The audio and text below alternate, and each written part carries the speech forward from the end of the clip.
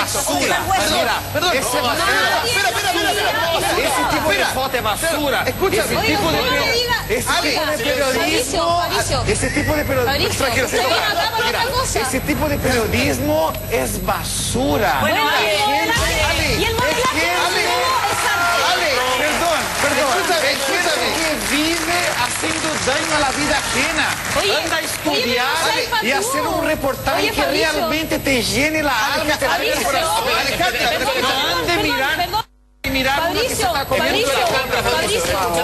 Perdóname. Escuchemos a Alejandra Valle, por favor. Perdóname, tú no estás sentado aquí gratis. No estás sentado aquí gratis y este programa se dedica a lo mismo. Si usted encuentra que todos estos programas son una basura, pues no aparezca más entonces en este tipo de programas. No seas, por favor, inconsecuente. ¿Estás aquí pagado, sí o no? Yo estoy acá trabajando y pagado. Sí, yo también. Cuando he ido a tu programa gratis, he dado una cuña a tu programa. Oye, porque yo estaba encuentro bailando contigo una gratis. basura de programa. Hace 4 años... Discúlpame. Hace 4 años No. que no me ven metido en ninguna estupidez. Yo no doy entrevista a tu programa. Escúchame. Yo no doy entrevista a SQP.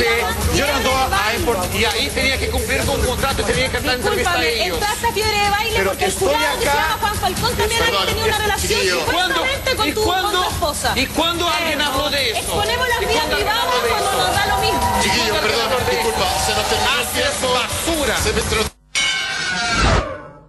Intrusos. Queridos amigos, les tengo algo que confesar. Sí, efectivamente, lo digo aquí, lo digo de frente, no tengo ni un problema en reconocer. Somos una basura. ¿Qué le pasa, Fabricio? No sé, yo creo que se hiperventiló. Bueno, no es primera vez, a mí también me atacó en un programa de este canal, en Mesa Reservada. También me atacó una vez con los mismos epítetos, que nosotros éramos una basura, que todo nuestro trabajo era casi denigrante. Pero, Fabricio, por favor, tú has vivido de esto desde que llegaste a Chile. Exactamente. Pero por favor. Oye, ojo que estamos viendo imágenes de lo que pasa en comerciales del programa SAB. El ambiente estaba bastante caliente, seguían discutiendo. Alejandra obviamente se enojó porque no la dejaban contestar. Era lógico, o sea, se puede debatir, se puede discutir, pero Fabricio gritando todo el rato, haces basura, haces basura, haces basura. No se puede dialogar con alguien que solo dice eso y no tiene ningún argumento más allá. Por otra parte, yo creo que este señor debería hacer memoria porque es el mismo que veíamos en primer plano hace algunos años diciéndole a la Vivi, es que tú te metiste con Tiago, que Tiago. Es el mismo que en Mecano bailaba y exponía su vida privada y se peleaba con Vivi, andaba con una, andaba con otra. Es el mismo que se metió a 2 reality shows. Si él no apareció últimamente en la prensa de farándula, es porque la prensa de farándula no le interesa, señoras y señores. Esa es la verdad. Pasó por Fiebre de Baile sin pena ni gloria y a nadie le importó. Y hoy a nadie le importa. Esa es la verdad. Ruth, tú lo conoces. Tú trabajas con él. ¿Es así? Fabricio tiene un carácter muy fuerte. De hecho, cuando estábamos en Ñigo también atacó a Cantín, cuando estábamos en Mecano. Inclusive cuando bailaba conmigo y no me salía de coreografía, a ver, ¿cómo me digo? Me puteaba. Me puteaba, ya, lo dije. Me puteaba, te juro que me puteaba, ¿en serio? ¿Cómo lo puedo decir, ¿Cómo lo puedo decir? Me garabateaba. Bueno, no, pero tiene un carácter muy fuerte y la verdad que se tiene que controlar porque así queda muy mal. Pero una cosa, Ruth, es tener carácter fuerte, y también lo conozco, trabajé con él, sé que es buena persona, pero una cosa es tener carácter fuerte y otro ser insolente y maleducado con el resto de la gente, porque no te puedes meter al bolsillo la trayectoria de una tremenda periodista como Alejandra Valle y de muchos periodistas en este país que se dedican justamente a la farándula. Y gracias a la farándula usted se ha hecho conocido en Chile. Gracias a la farándula a usted le salen los pitutos a las discotecas. Ricardo, yo aquí quiero decir algo, hay que ser súper consecuente en la vida si uno pretende criticar y pontificar. Porque puede ser, él puede estar está en su derecho de manifestar lo que siente y está bien.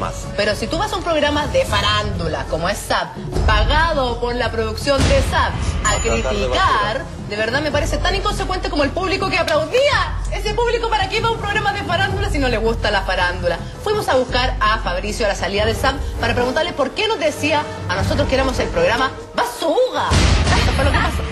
Ah, qué fofoca. Intrusos. Por favor, Fabricio, unas palabras. Fabricio no quiere hablar, trató todo el periodismo de farándula de que es una basura, son 5 años de educación perdida, ahí se va.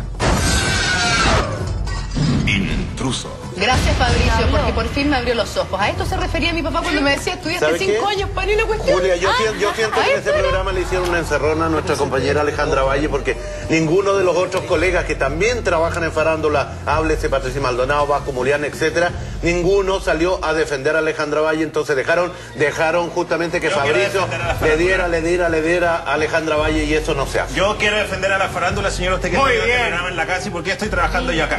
Porque la farándula le cuenta que si usted se pone implantes gigantescos probablemente tenga un problema. La farándula le cuenta que esa niñita que brilla en un programa juvenil tiene unas condiciones de trabajo que terminan haciendo que se interne en una clínica. La farándula le cuenta que esa mujer que le vende belleza tiene la cara para la escoba. ¿Y sabe qué? Le puedo decir una cosa, en un país donde los medios de comunicación han construido un sistema conservador con unas desigualdades horrorosas, estoy orgulloso de ser una basura de ese sistema. Muy bien. Que vaya a ver la basura de su país, en Argentina, en España, que ahí sí que son bravos. Ahí sí que son bravos. No, yo también me siento absolutamente orgulloso y también no entiendo cómo alguien, en su sano juicio, yo creo que está un poco alterado, puede decirle a Alejandra Valle, anda a estudiar, anda a ver qué tipo de reportaje puedes investigar. Señor Fabricio, ¿qué sabe usted de periodismo? No sabe absolutamente nada. ¿Y por qué estaba tan molesto?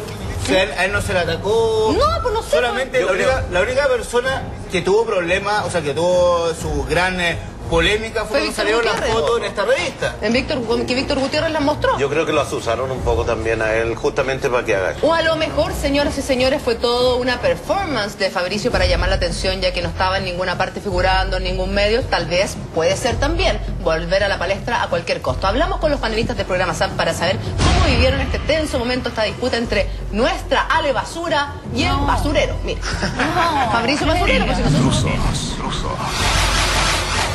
Estábamos en un tema un poco complicado con respecto a las fotos, a la exposición que tienen las fotos en lo público, y Fabricio se fue en contra de la Ale en algunas maneras de ver y de percibir esta manera de hacer periodismo.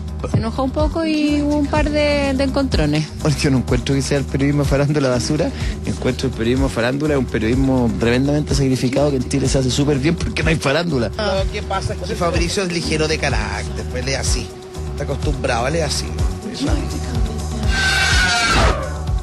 Intruso. La Pati se ríe y dice, lo que pasa es que Fabricio es ligero de carácter, también es ligero de ropa, lo hemos visto a torso desnudo toda su trayectoria acá. Ahora, yo creo que no tiene nada de malo decir lo que él piensa, decir que esto a él le parece una basura y es su opinión y es respetable. El punto es cómo lo dice, cómo se plantea frente a un debate o un diálogo, porque para poder sacar algo limpio tenía que dejar que Alejandra le contestara y ir interactuando de alguna manera. Daniel, ¿qué le pareció a usted?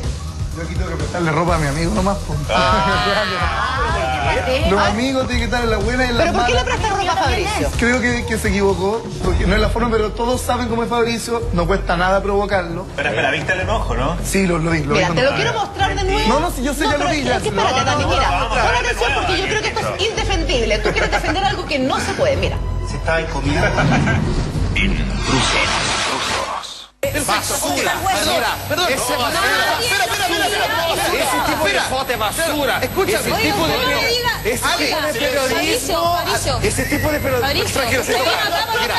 tipo de periodismo es basura. Bueno, y el modelaje Perdón. Que vive haciendo daño a la vida ajena. Anda a estudiar y hacer un reportaje que realmente te llene la alma, te llene el corazón. Ande mirar una que se está comiendo la Fabricio, perdóname. Escuchemos a Alejandra Valle, por favor. Perdóname, tú no estás sentado aquí gratis. No estás sentado aquí gratis y este programa se dedica a lo mismo. Si usted encuentra que todos estos programas son una basura, pues no aparezca más entonces en este tipo de programas.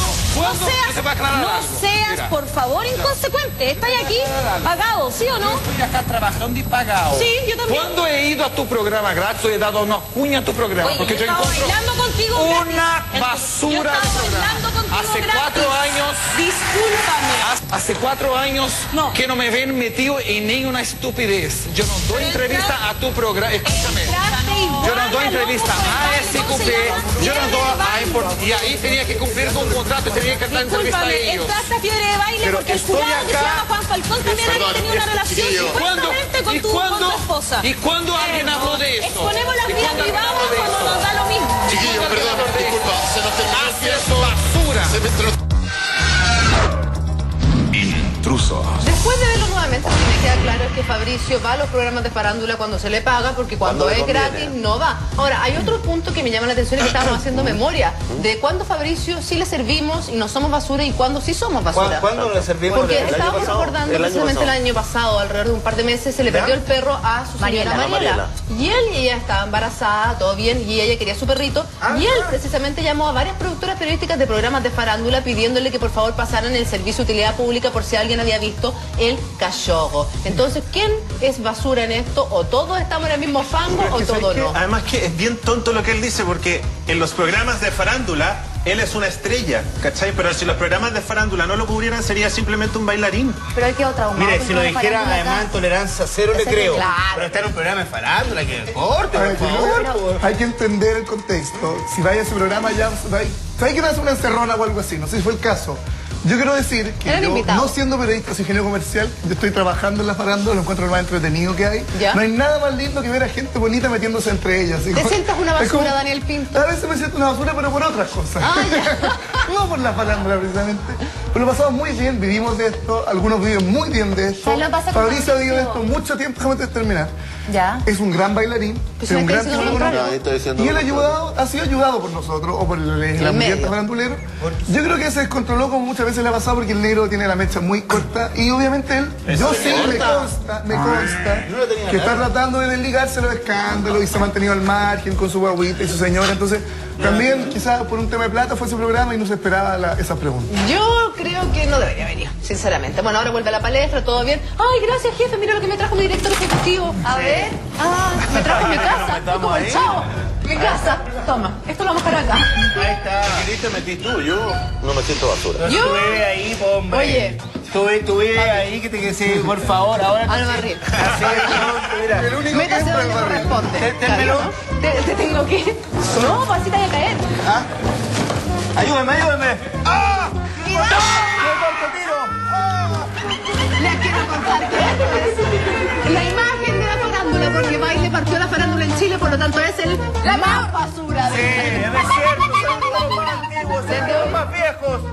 Soy el impulsor de esta basura que quiero y que amo y que vamos a seguir cubriendo a Fabricio Vasconcelos. Pero con su revista. Cuando a alguien le importa, no en cualquier parte. No, pero es que hoy se me perdió un perrito. Señoras y señores, la imagen de la basura. Cuidado que hay gente, Baile.